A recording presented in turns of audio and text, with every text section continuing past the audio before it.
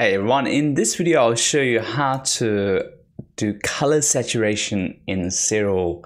I recently acquired this image last night actually.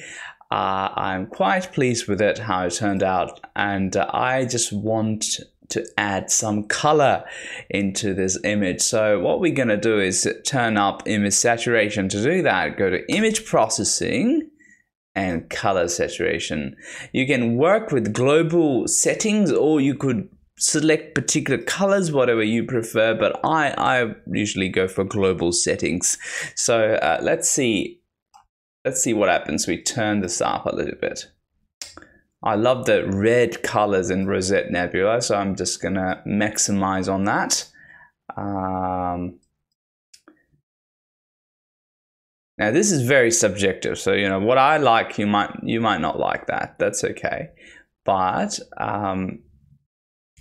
as long as you know how to turn up the colors. Look, I'm happy with this. Let me know in the comments below what you think of my image. All right.